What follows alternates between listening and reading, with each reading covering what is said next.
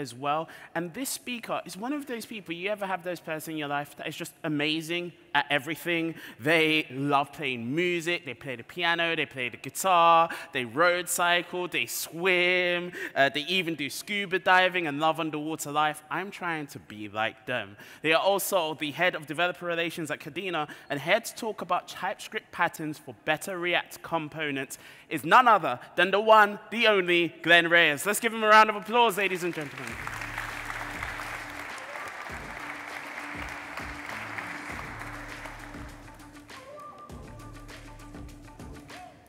All right, welcome to my talk about TypeScript patterns for better React components. So first of all, bonjour, Brussels. How's it going? How are you doing? All good? All good? Awesome. So yeah, I'd like to quickly introduce myself. My name is Glenn Reyes. I'm also Glenn Reyes, but just skip the E's on Twitter or X or TikTok or whatever you want to call all the social medias. I'm a software engineer, tech speaker, and workshop instructor, and also head of DevRel at Cadena. So let's talk about TypeScript today. TypeScript has been around for around 11 years. So I think it was firstly introduced like 2012. I started myself 2014 when with React. So it's been about like 9 years. And first, when React was first introduced, it was I think 1 or 2 years before, and it already came with some types like prop types. And from the beginning, actually, TypeScript has been tightly integrated with Angular and Vue. So Angular early on was, until today, has strong and early associations with TypeScript. As with Vue, especially Vue 3, I think it was released around 2020, and it was completely written in TypeScript from the ground up. So, but it's not the case with React. And the way you want to type React is actually like very unopinionated. And even like if you look into the React source code, it's all written in JavaScript even. So, but you know, some of the files like are typed in something different called Flow, which is their like proprietary type checking solution. So TypeScript types for React are purely driven by the community. And when React came out, it didn't take long until the TypeScript community added community typings for React. So I personally think it's brilliant because it's like not tied to TypeScript. So it's like universal to any type architecture that we may or may not move over to. But today, let's talk about TypeScript patterns. So first of all, everyone have implemented something like this, like a Boolean prop. So we all know they're supposed to be used for like states, right? But not any amount of states, but just only like 2. Like for example, disabled or checked or you hover, right? But what if you use it like for a variant, like primary? You'll quickly notice it becomes odd and very uncommon if you try to do it like this. But with TypeScript, it's actually possible to use it in a way by writing string little union types, basically discriminating union types. So it's cool, but a more common way is using string little union types to define like a selection of variants. It's a lot less compared also to discriminative unions. And good thing is, if you compare both, these are actually they do not clutter your IntelliSense or auto suggestions compared to the others. So and yeah, how about enums? So how do these come into place? Well, they are like super close to the string literals, but the good thing with enums is they provide you like distinct types, so they allow you to distinguish types with the same values. So, for example, if you compare red value with red value, but both are different enums, they're not considered the same. So it also comes with the cons that if you like use a lot of enums, they may clutter your input statements, which is not cool. And on top of that, they add quite a lot of runtime overhead. So just like adding like a simple enum, they add like a lot of code into your compiled bundle. Compared to like string little unions, it's actually just a single line of code. So let's talk about enhancing components with HTML attributes. There's a lot of ways on how you can do that. And I think in the beginning, especially, if you try to want to enhance that with some typings of HTML attributes, it can be daunting. And it's not super clear what each of them does what. And I'm going to explain more in detail what each of them does. So first of all, we have HTML attributes. Basically, this does not include enough types for you. And they are, I think, more meant to add attributes that are shared across different elements. And then there is HTML props, or I think, yeah, HTML props, which is alias to all HTML attributes. And they basically are adding like more types, but in an inaccurate way, kind of. So they are like more adding types that are like more compatible to you. So for example, if you have like an input, or in this example, like a button, instead of a type of button or submit or reset, it types it for you like as a string, so makes it more compatible. A better way is actually intrinsic elements, but the problem is if you try to extend it, it's not going to work. So it errors when you inline it. And you can work around it with a TypeScript built-in non-nullable type, and then you're good to go. But there's also button HTML attributes, which actually does the job that you want. So it's really, really good. And the actual type that you want is component props, which is like the real winner and the real type that you want. So there's no real difference between button HTML attributes, but you just write less characters. So there is no reason why you would have to write more.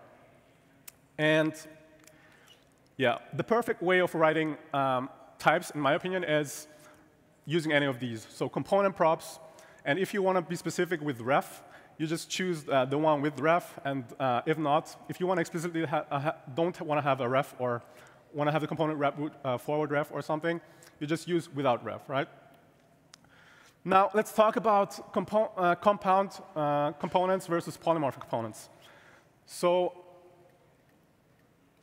to explain a little bit, compound, I think they are basically meant for customizing or for customization that is managed by the path component itself, whereas polymorphic components are components where you have the customization managed by the primitive. So this means if you have like color, it's defined by the icon component. Whereas if you have like compound components, you define the color in the specific component itself. A great example of compound component is the example of Radix, the slot component, and it comes with a asChild prop, where basically is merging like props together with the parent component. And this is like how it works under the hood. You have your slot component, and inside of the slot component, you basically leverage merging props together by calling a clone element.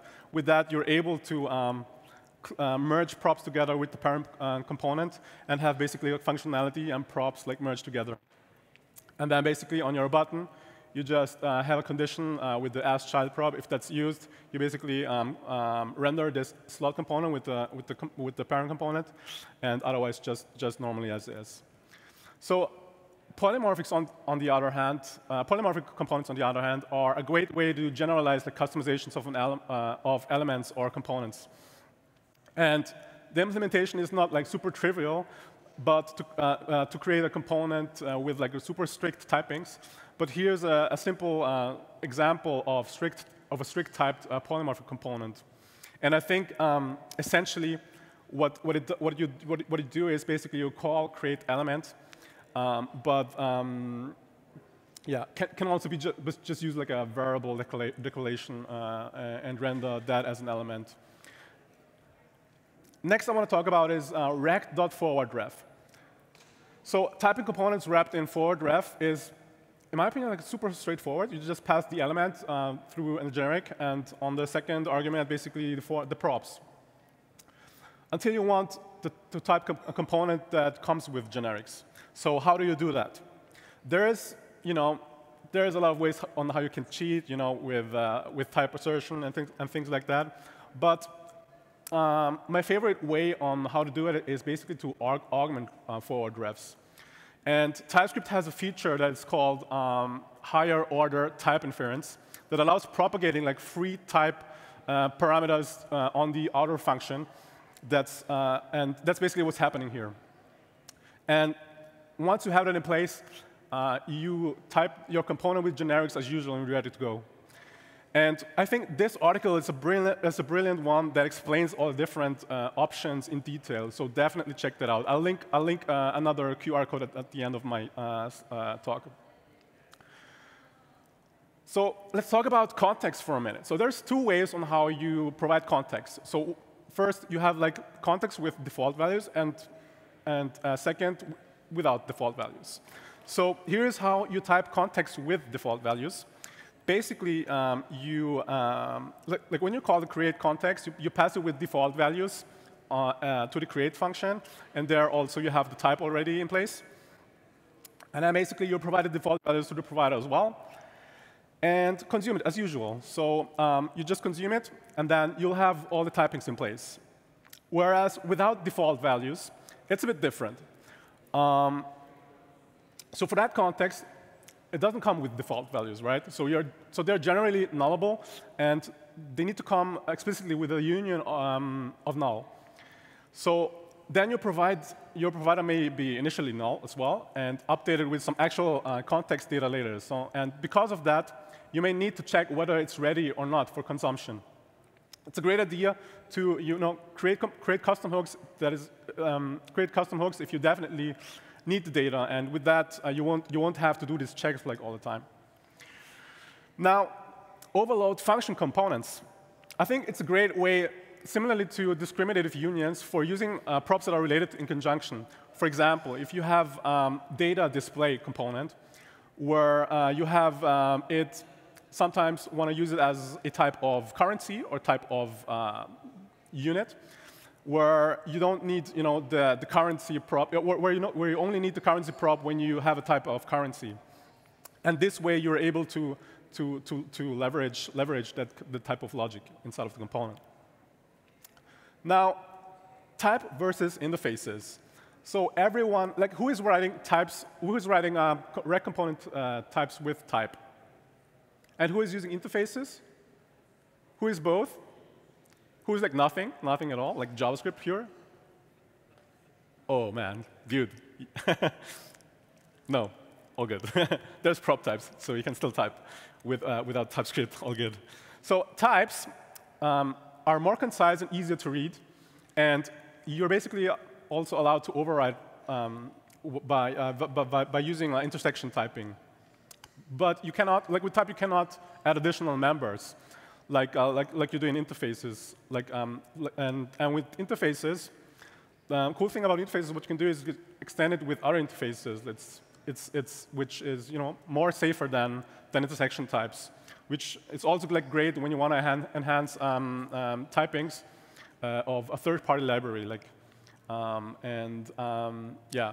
And also with interfaces, it's not possible to override, which is nice, but it's also not so nice. But my personal experience with type versus interfaces is that I had a project where at some point, like, we had types all over. And at some point, it took a couple of seconds until, when I hit the save, until it actually saved. And we weren't able to figure out why it was like that. So we were thinking about, just replacing, like in simple cases, replacing type with interfaces, and suddenly the thing was gone. So there may have been like something circular computation going on that we don't really know. But this is like one example where I think interface will definitely help computational work with your editor also.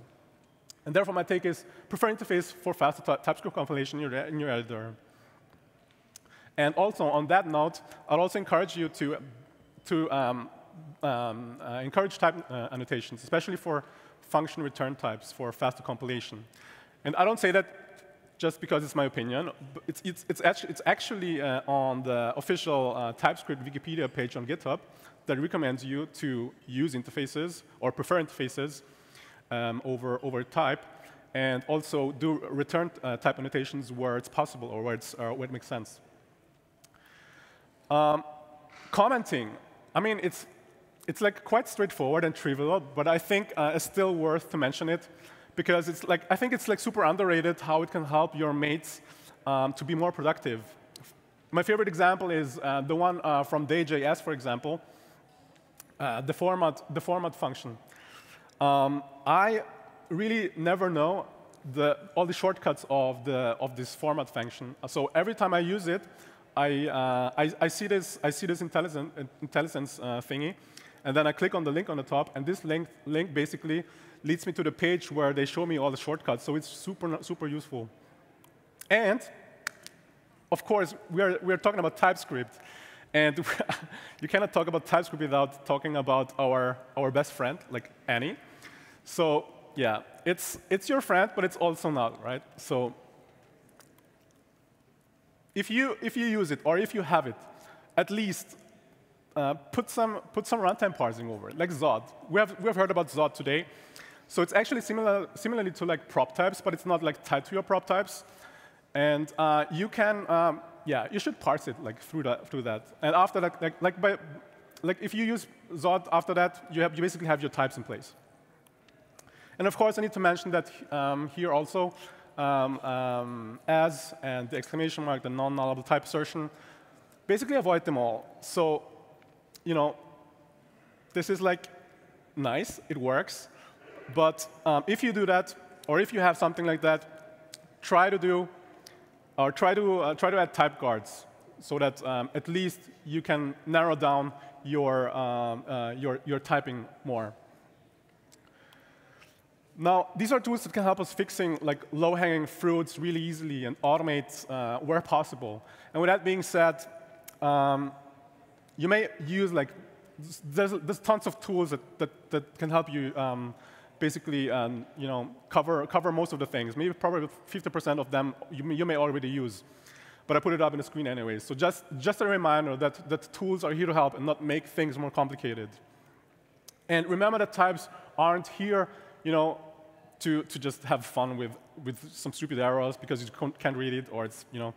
TypeScript is here to create more confidence, more confidence with code, so that and also like the React TypeScript patterns I showed here are just here for helping you decrease the maintenance of your components. And yeah, go spend some time sharpening your types, and you'll enjoy it even more.